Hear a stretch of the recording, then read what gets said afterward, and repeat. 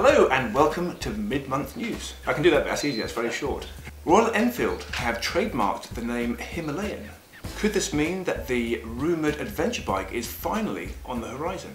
After returning from the Dakar Rally and being nominated for MCN Man of the Year, Llewellyn Pavey is putting all his efforts into the relaunch of his glossy online magazine, Break.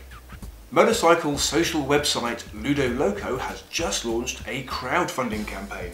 That's a right old mouthful. And it looks like they are hoping to take the place of BMF and MAG by stating that they want to become champions for motorcycle rights. The winner of last month's competition was Doug Chapman. We hope you enjoy your Brittany ferry crossing wherever it takes you, somewhere warm. Adventure Bike TV, so that's us, isn't it? Is going to be continuing its support of the adventure market by selling books and DVDs in their online shop commission free, thereby giving every penny back to filmmakers and authors.